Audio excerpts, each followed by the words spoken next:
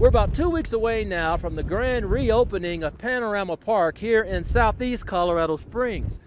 It was a year ago this week that city leaders broke ground on the project and invested $8.5 million in redeveloping this park. Panorama Park has been around for about 40 years, but was rarely used and was severely underutilized because it had few of the amenities that many of the city's newer parks have. But that's all about to change with a lot of new attractions coming to the new Panorama Park. The park is expected to open on schedule in mid-July, and we'll show you some of what's coming tonight at 5. In Colorado Springs, Scott Harrison, KRDO News Channel 13.